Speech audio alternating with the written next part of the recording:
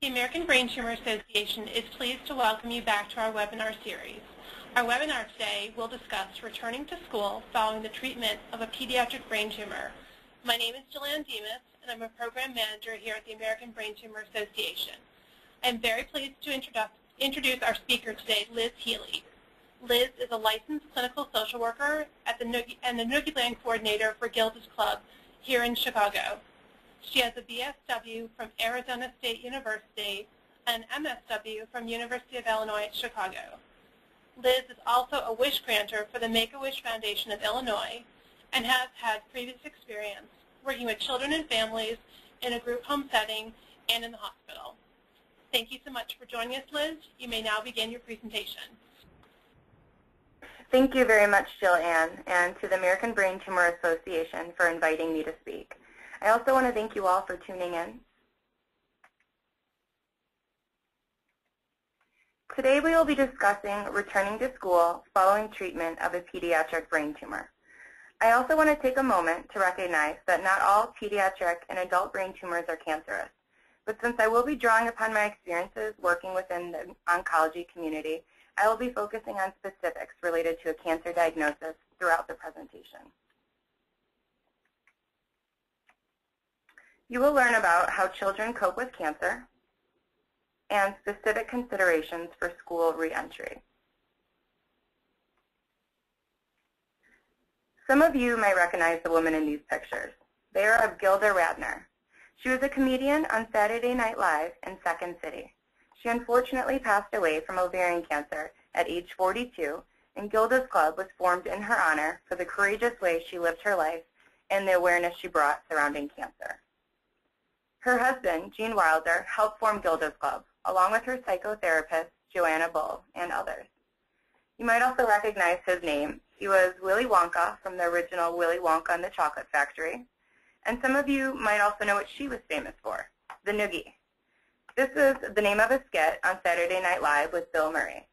This is where Noogie Land, our program for children and teens, along with my job title, got its name. Noogie Land is for children and teens who have cancer themselves, have cancer in the family, or have lost a loved one to cancer. At Gilda's Club Chicago, we do have kids living with cancer, but the majority of our children and teens have a friend or loved one impacted by cancer. Noogie Land is such an important component because children were very near and dear to Gilda's heart. When her cancer was first discovered, she was actually trying to conceive a child with her husband. Gilda's Club Chicago is a free cancer support community for anyone impacted by cancer.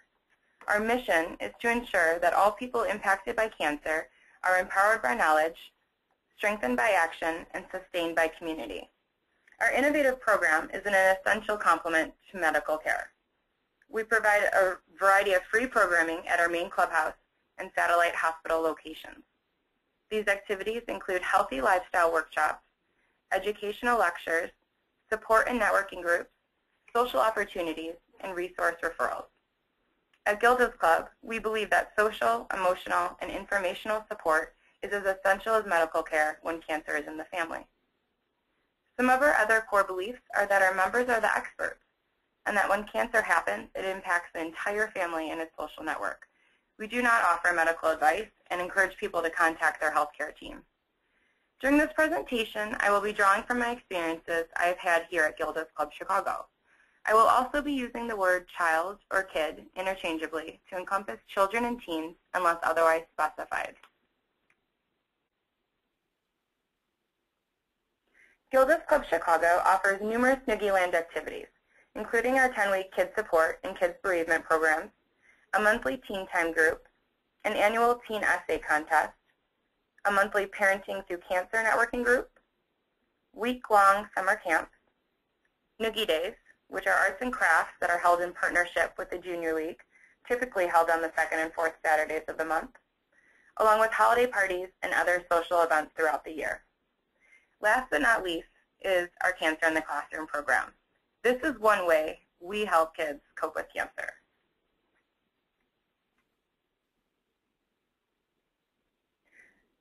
Coping with a child's cancer can exhaust most adults' emotional resources. Let's talk about some concrete tips that will help a parent or teacher Feel empowered when helping a child cope with cancer. In the next few slides, I will be covering ways to help children cope with cancer. Adults can help by telling them what is happening and answering questions simply and honestly. Common questions kids have about cancer. It's important to provide them with age-appropriate, detailed answers to questions with exact language, such as the name of the cancer, location in the body, treatment plan, and how it's going to impact their lives directly. You need to allow for a range of responses and emotions. You can share with the kids some normal feelings when impacted by illness, such as anger, sadness, or guilt. Give permission and affirmation of feelings, and do not be afraid to share your own feelings, but do not use the child as a support system. Explain that any feeling is okay and normal. The first of these questions we're going to discuss is, what is cancer? It's important to share the same language the doctor will be using in an age-appropriate way, since they will be hearing the same information when at the hospital. Use the word cancer and other words they're likely to hear from others. This is also something other students might ask because they don't understand. Once again, this should be shared in a simple manner.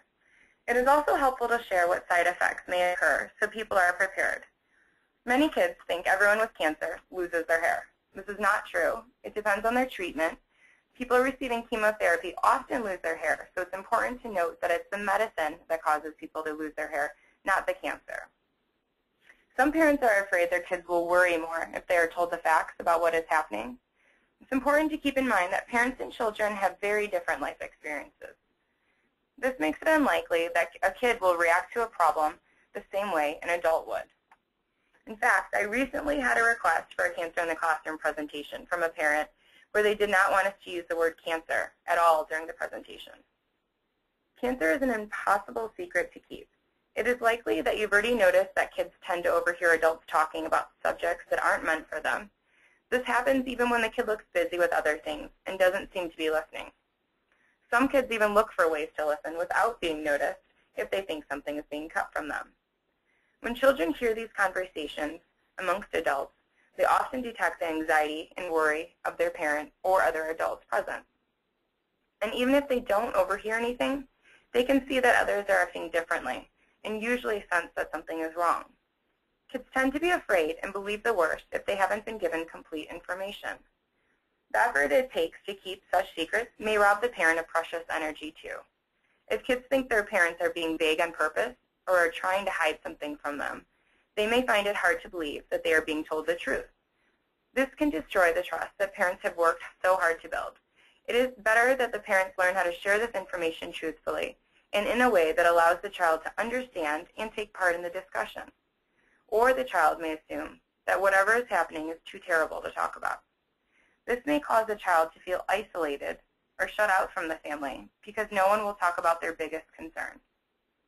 This means that the natural desire parents have to protect their kids sometimes only makes things harder for the child.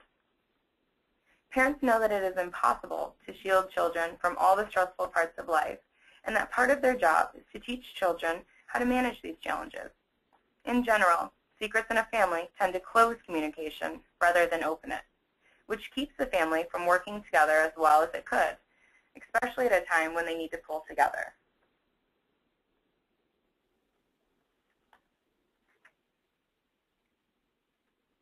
Another common question that comes up frequently is cancer contagious, or can I catch cancer?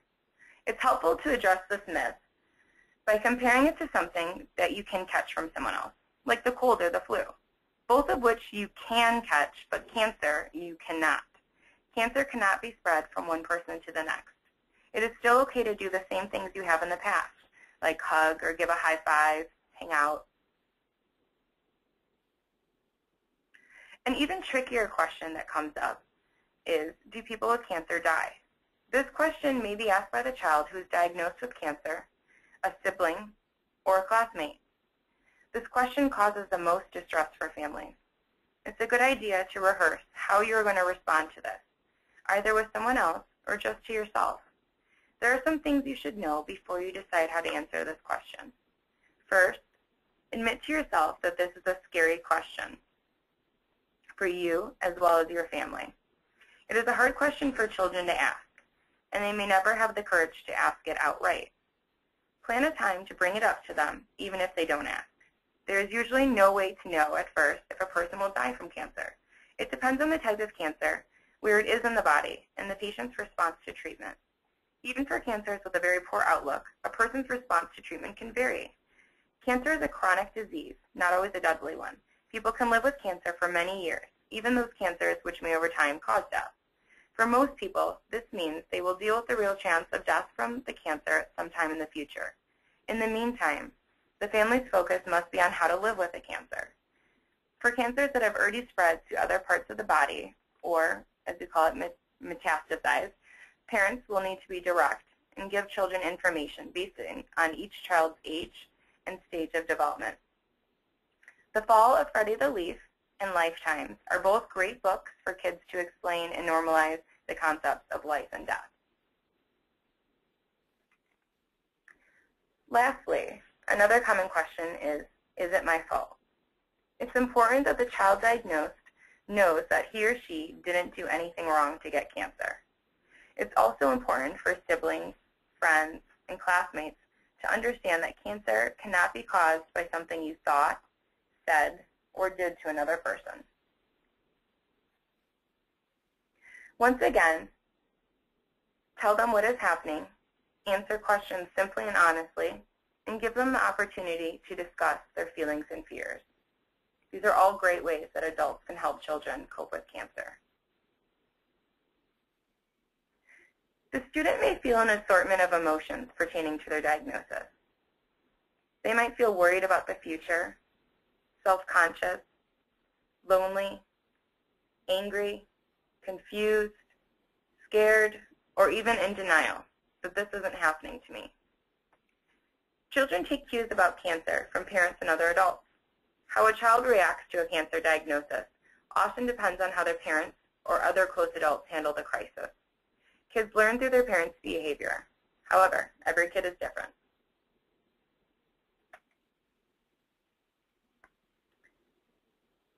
There are different factors that may inhibit the child's coping, such as cognitive maturity, experience with emotional pain, emotional language development, surrounding feelings or feeling different, their temperament, so their personality, outlook, the way they view things in life, and cultural and religious beliefs, what their religion teaches them to believe.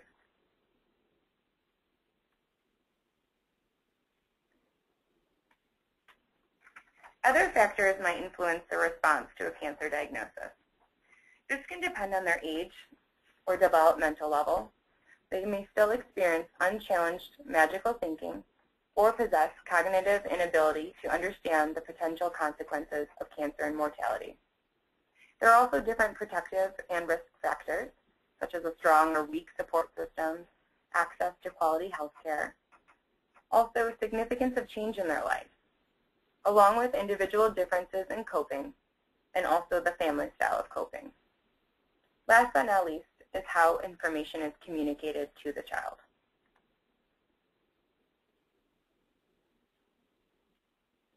It's important to encourage old routines be maintained. Kids should stay in touch with their friends and classmates and talk honestly about the disease. When cancer enters the family, many disruptions to daily routines can occur. There may be a loss or perceived loss of social life, normalcy, companionship, or independence. There can be changes in sleep, eating, school, and recreational activities. There may also be changes in responsibilities and feelings of fear present.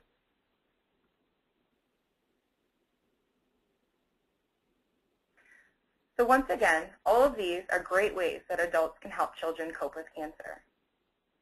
Going back to school is another way to encourage old routines be maintained. For the remainder of the presentation, I will now be focusing on back to school and the considerations that go along with it. I will discuss communication with the student and family upon diagnosis, taking care of the school community, and school reentry.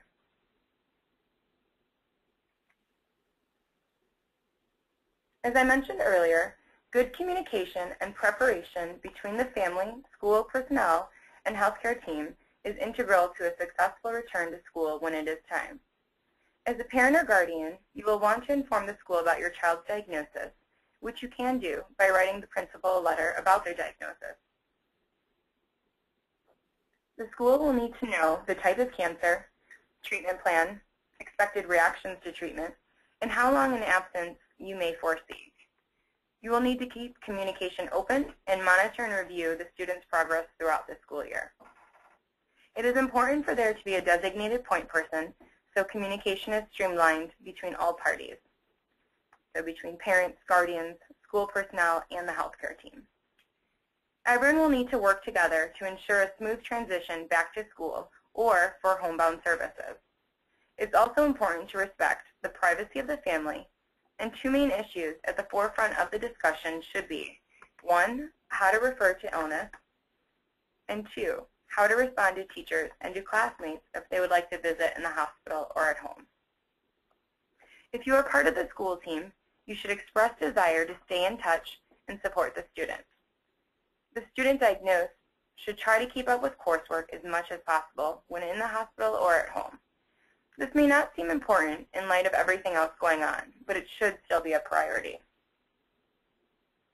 During the child's cancer treatment, the parent should ask the oncology team when he or she may be able to return to school. If the child is going to be absent from school for more than a few days, you can look into homebound or hospital teaching. There are education coordinators and teachers on site at children's hospitals to help the child keep up if a long hospital stay is needed. For shorter hospital stays, the parent or guardian may want to pick up the materials from their school and see if the hospital's teachers can spend time helping their child. Putting together the reentry plan is next, and the child's oncology team can also write a letter outlining any expected changes or medications they will need to receive while at school, or special devices they may need to use, and whom to call with questions, along with emergency contact information. You will want the school to know how to contact you immediately should anything come up.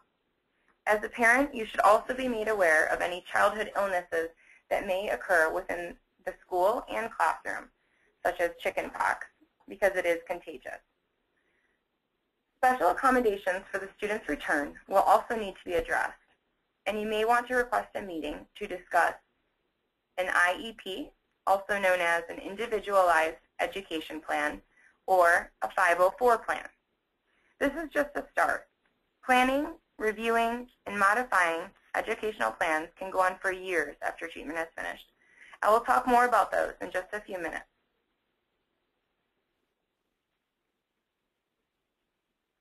We also want to make sure we are taking care of the school community.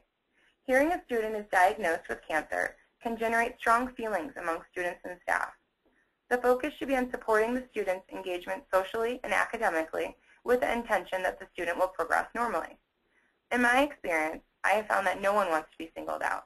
They want to be treated the same as they were before the diagnosis. There should also be staff designated to help friends and siblings cope. It's essential to address any rumors or fears surrounding a cancer diagnosis. This is a core component of our Cancer in the Classroom program at Gilda's Club. A nice opportunity for students to support their classmate is to have them come up with creative ideas.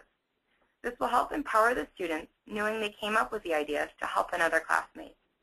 Sometimes they just don't know how to, so setting a time to discuss and brainstorm as a group could be helpful. For example, if the child played a sport, like volleyball, the team could all sign a volleyball to give to the student. The teacher could also have a special mailbox in the room for cards or drawings for the student diagnosed. Or they could use that special mailbox as a place for students' questions or concerns surrounding the diagnosis that they would like addressed.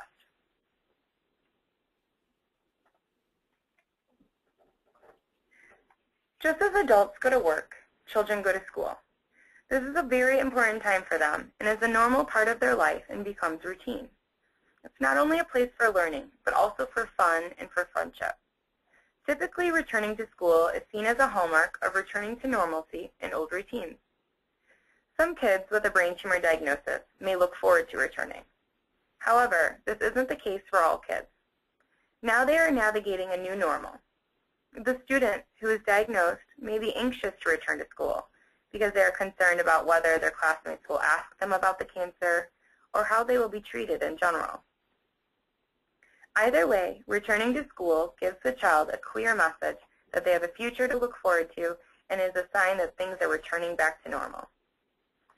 Work with your child on how to answer questions in a way that feels comfortable to them. Some may choose not to talk about cancer at school, while others may want to be ready with easy answers to common questions.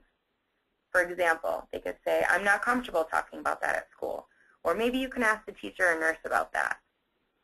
Depending on the situation, the student may want to use one of these answers and then change the subject in a friendly way to talk about something unrelated to cancer, like school or hanging out.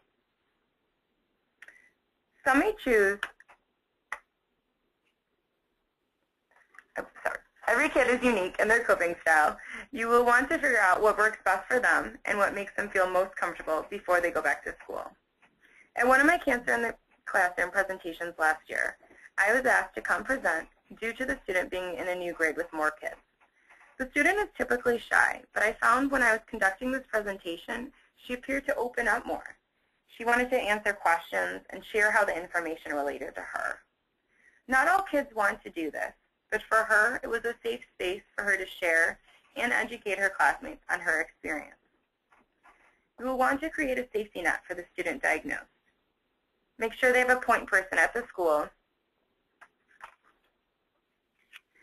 the student can connect with if they are having a challenging day. Another idea is to have a signal with the teacher that will let them know they need a break due to overwhelming feelings. School reentry helps to minimize and/or prevent psychosocial problems such as depression, anxiety, loneliness, fear, and behavioral problems. There may be anger or fear due to the loss of their hospital or clinic routine, or separation anxiety from the parents and or family. They may also be struggling with self-image issues. It can also enhance the student's awareness of social, academic, and physical competence. This also supports normal psychosocial development and assists in reestablishing the student's rehabilitative potential.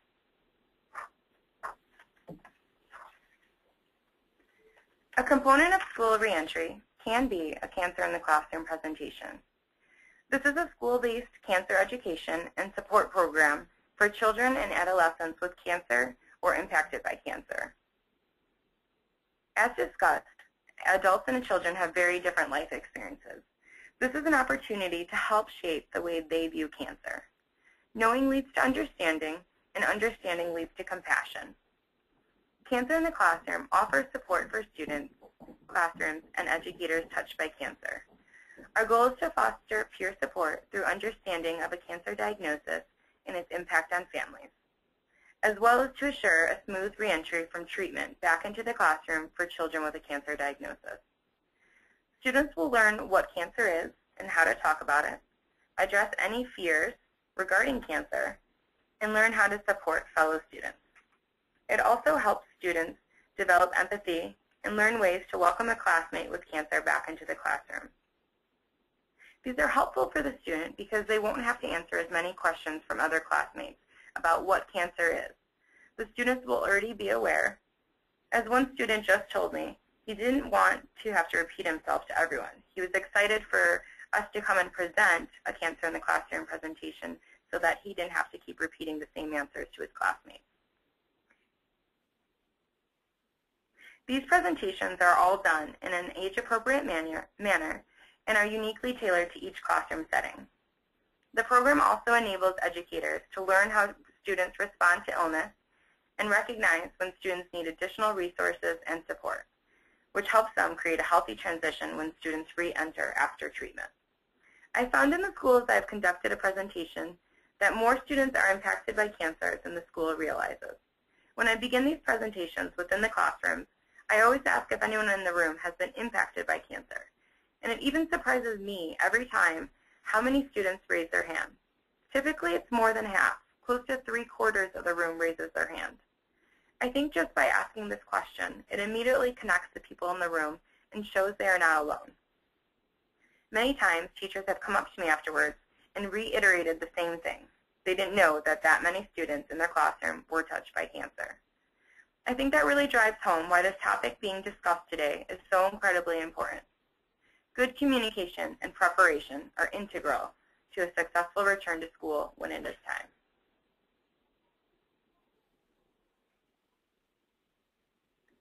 There are different factors to be aware of, which I will go into more detail on in the following slides. These include physical and mobility changes, cognitive effects from treatment, emotional readiness, social relationships, and the types of treatment and how long. Physical changes.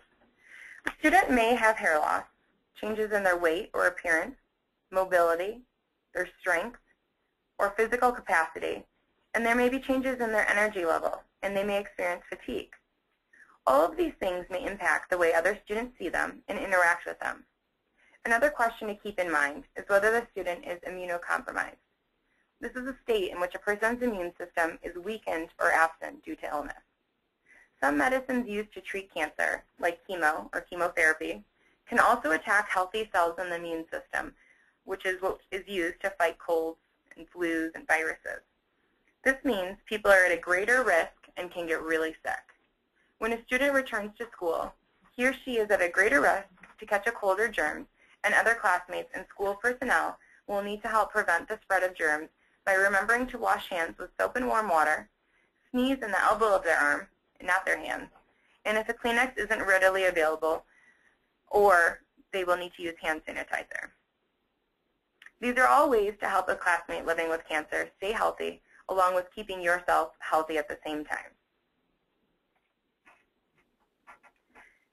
There may also be different cognitive effects from treatment, which can have an impact on the student's learning, which can be short-term or long-term effects.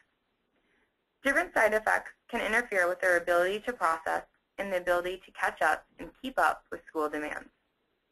The student might exhibit difficulties with classwork, tests, and homework.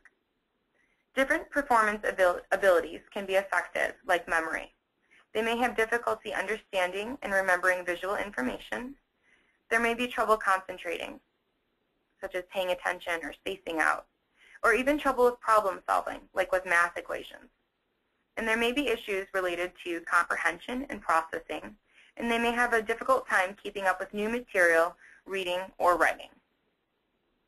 Since each child's diagnosis is unique, it's not possible to predict how they will be impacted. Different testing, such as physical, intellectual, and neuropsychological testing, can be conducted to evaluate these effects. They might also need to be homeschooled due to their treatment plan. In terms of emotional readiness, there may be challenges such as coping with loss, feelings of depression, anger, anxiety, loneliness, fear, or low self-esteem. There may also be issues surrounding attention and concentration, thoughts about mortality, and even school refusal. The student may experience social issues and perceive their peer interactions to be different. First, they may need to cope with the time they have missed. They might also feel isolated, like no one understands them, how they feel, or what they are going through. They may also worry their absences have changed their social standing with friends, or they may be treated differently due to changes in appearance. They might also have to deal with teasing or bullying. It's important to make sure all students know who to go to if they are being teased or bullied, such as a trusted adult like a teacher, a parent, or a principal. Also note that every patient is different. Everyone is unique. Different conditions, different treatment plans can have different responses by the patients to the medications, and therefore a patient's treatment plan is very unpredictable. There's lots of research on the different types of treatment which have shown to work best with different types of cancer, and that's how doctors determine the treatment plan. It could be one of these that are listed: surgery, chemotherapy, or radiation. These are some common types of treatment. So it could be one of these, or it could even be all three of these. Treatment will also depend on the stage, type, and location of cancer, along with whether or not the cancer is in one spot or has spread throughout the body. These treatments also have the potential to cause short or long-term effects. The timeline for reentry should be determined with their doctor and healthcare team before these next steps. Since a person's treatment plan can be unpredictable, it also means the reentry plan can be as well. It's important to have a plan in place and then modify it as needed. You and your child have certain legal rights in the public education system. The U.S. government guarantees each school-age and preschool child the right to free and appropriate education in the least restrictive environment. Schools must provide this education to all handicapped students between the ages of 3 and 21 years old. Students diagnosed with cancer are covered by these laws under the Other Health Impaired, or OHI, since they have medical problems which can affect their educational performance in an adverse way. OHI includes medical conditions which affect strength, energy, or alertness. An individualized educational plan, or IEP, must be developed for each child to provide for the special education needs of the disabled or health impaired. The IEP establishes which special services the student needs and how they will be met. For children who don't meet the eligibility criteria for services under IDEA, Section 504 of the Rehabilitation Act prohibits discrimination against handicapped individuals. Section 504 requires schools to make reasonable accommodations to ensure full access to educational programs for any child with cancer.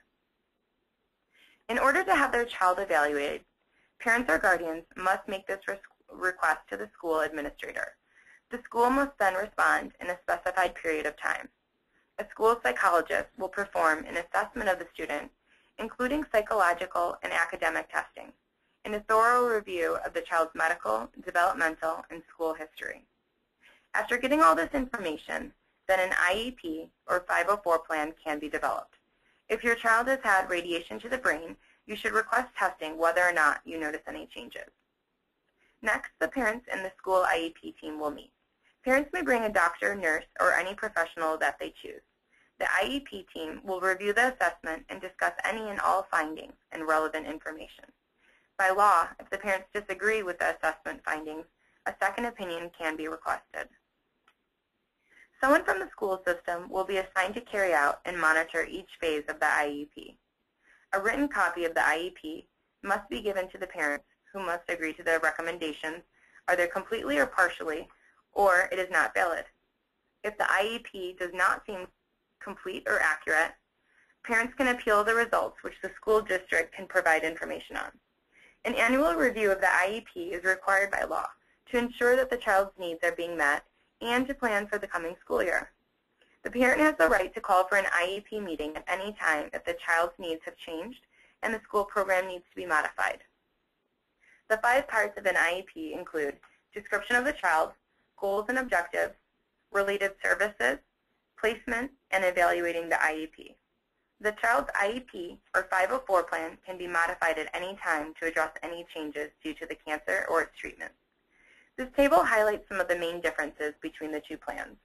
As you can see, the 504 plan is offered to all kids with disabilities. It offers equal access to an education. The IEP is only for children who require special education services. It must meet each child's unique needs, and it must provide educational benefits.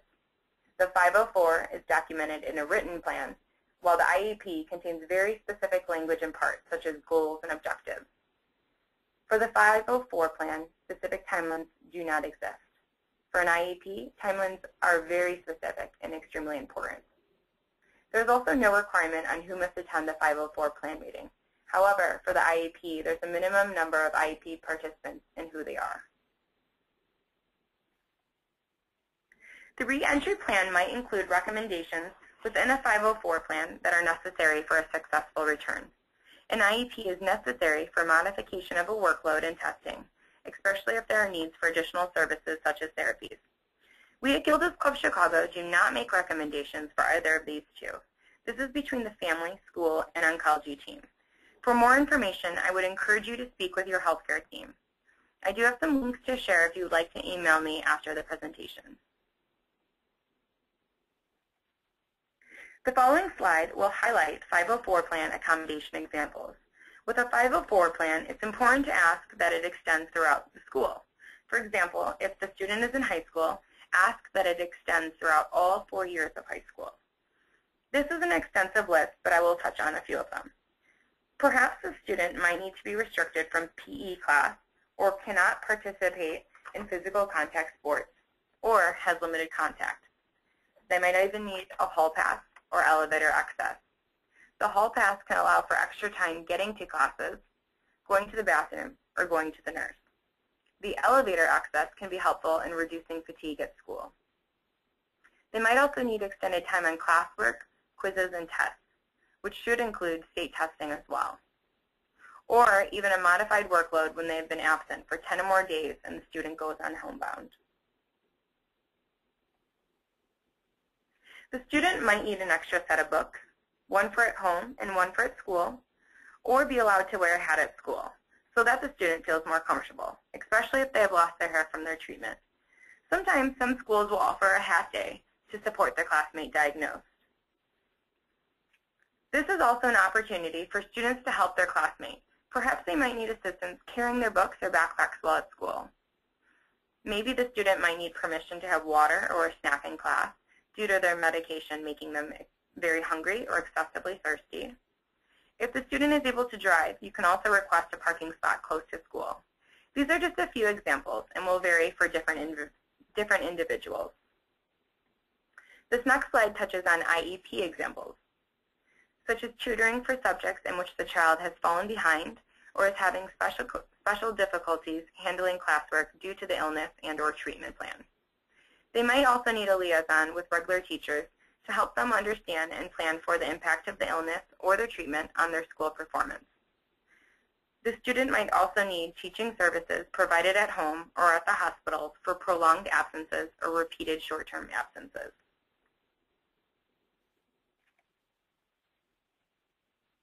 So how can you help?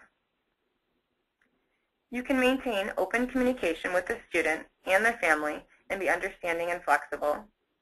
You can be on the lookout for any warning signs. You can encourage the use of the school social worker or counselor. Keep an eye out on peer interactions and address any negative behaviors immediately. Be creative and ask questions or for help. Lastly, continue to support the friends and siblings of the student.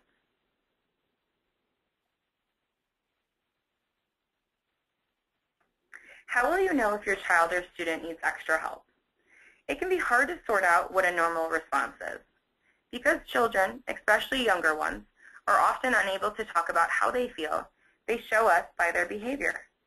Some children will become withdrawn, while others may fight, whine, and complain.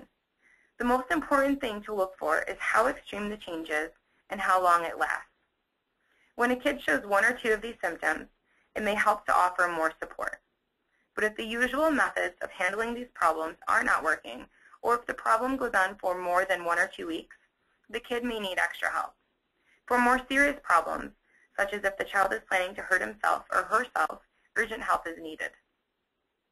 It may be useful to talk with the child's doctor, school counselor, or with the school social worker or counseling staff at the hospital where they are being treated. Since these experts know how other children have reacted to illness, they may be able to offer a useful way of looking at the problem. They can evaluate the child and make sure that any needed help is given. They can also suggest books, videos, and children's support groups that may help. As I mentioned earlier, at Gilda's Club, we offer Kids Support, which is a 10-week support group for children diagnosed with cancer or who have a loved one with cancer. We also offer a monthly networking group for teens called Teen Time and a monthly Parenting Through Cancer networking group. These are all opportunities to connect with others. If you are interested in scheduling a Cancer in the Classroom presentation at your school, please don't hesitate to contact me. My information will be posted in just a moment.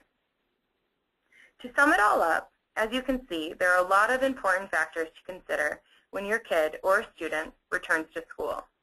It is important to respect the family's wishes in terms of what the best approach for school reentry is, as they are the experts on their own lives and experiences. Not everyone experiences the same things, and each child diagnosed with cancer is unique. Proactive steps, such as open communication and planning early, on can help ensure a smooth transition back to school.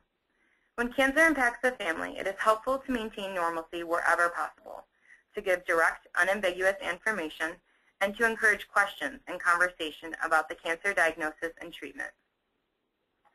To find more information regarding a brain tumor diagnosis, check out the American Brain Tumor Association's website, www.abta.org. Another great resource is the American Cancer Society's website, www.cancer.org. At Ann and Robert H. Lurie Children's Hospital of Chicago, they also have a great pamphlet about returning to school. I would also encourage you to connect with the child life specialist or social worker at the hospital. You can also reach out to the counselor or social worker at the student's school.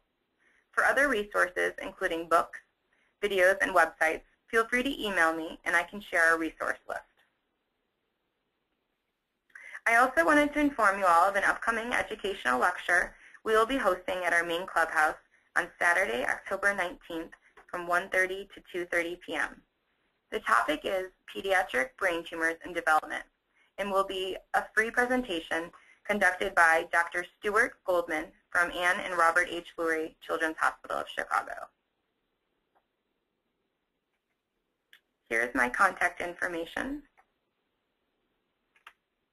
Thank you again for tuning in and to the American Brain Tumor Association for this opportunity. I will now turn it back over to Jillian. Thanks, Liz. That was wonderful.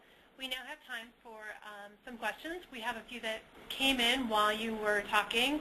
The first one is talking about neuropsychological testing.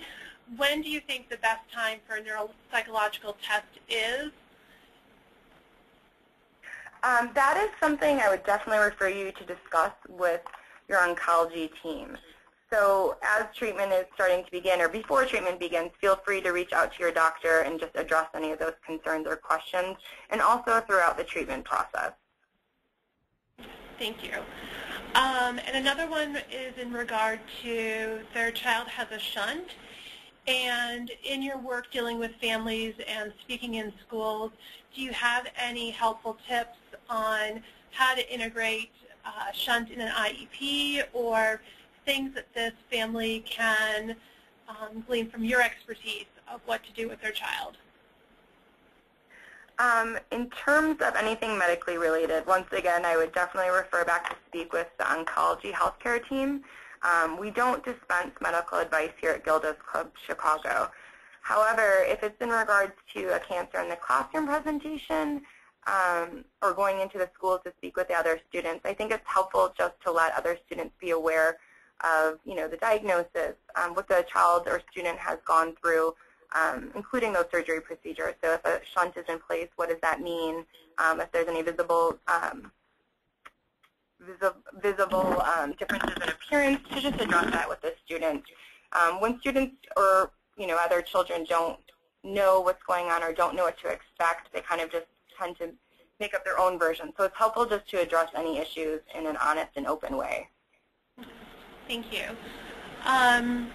Here we do have the luxury of a Gilda's Club and you being able to go into the classroom. If someone in another area of the country didn't have a Gilda's Club, who would they approach to do the Cancer in the Classroom presentation? Right. So there are a lot of different organizations similar to Gilda's Club Chicago. We are a nationwide organization, and we're an affiliate of the Cancer Support Community, which is also nationwide. So those are great resources to check out. However, the best step is always to reach out to your child life specialist or your social worker at the hospital. They should be aware of the services and what organizations. If not someone from their hospital team, then they should be aware of other organizations that they can refer you to conduct a Cancer in the Classroom presentation. Sometimes it's known as, a school reentry discussion, but typically there's either organizations like ours that go into the classrooms, or the child life specialist will go into classrooms as well. And in regards to support groups, I know you run support groups at your facility. We have a national listing of support groups. Do you feel that it's hard to get the students, the kids, to go to the actual support groups?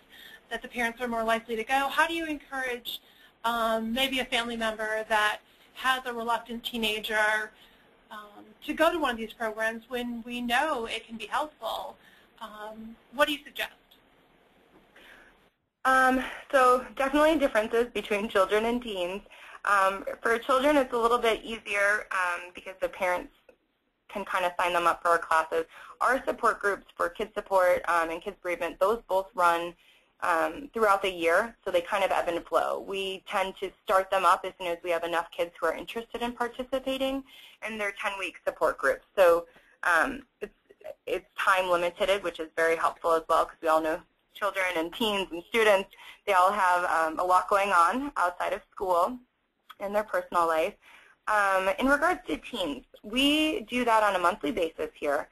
We call it Teen Time, and it's just an opportunity for teens to connect, and it's not in a formal setting. So we don't call it a support group. It's more of a networking drop-in style group, and it's for them to decide how they want to participate. So our teens here tend to do cooking or painting or different art activities, because we know that holding, a normal support group where people would just go around in a circle and share what's going on isn't going to work for that population.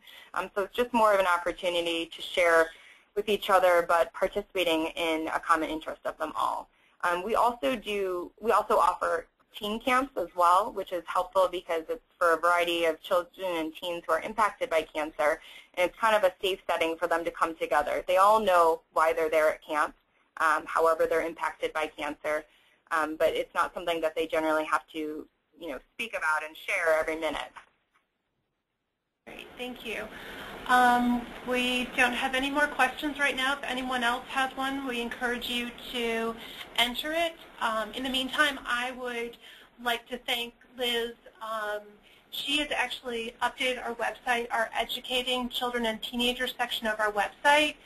So for those who are on this call and haven't had a chance to go to our website, which is www.abta.org, and you will find more information about children, childhood brain tumors, how to talk to your child, and specifically educating children and teenagers. There's a fact sheet there with some really great resources and kind of echoes some of the things that Liz has mentioned in her presentation today.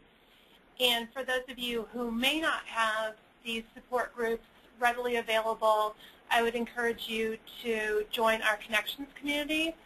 It is good for teenagers as well, since it's very anonymous. It's online. There's no need to travel to go to this type of support group.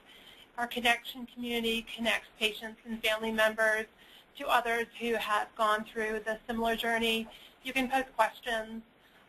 You can find support. You can even do a member search to search for other parents who live in your community, and you can connect that way. So I would encourage you to look for our Connections program on our website. And finally, if you have any other questions too, don't be afraid to call us at 800-886-2282 and speak to one of our patient services staff. There is one more question. They're talking about getting a second opinion, and it's directed more to ABTA.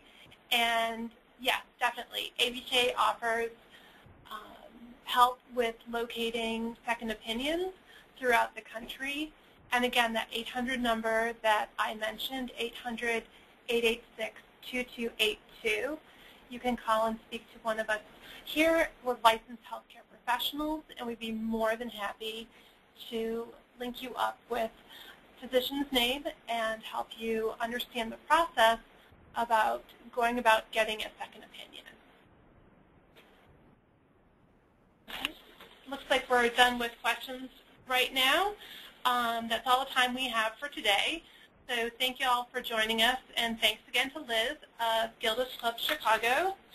Let's pause for a moment and while we conclude our webinar recording.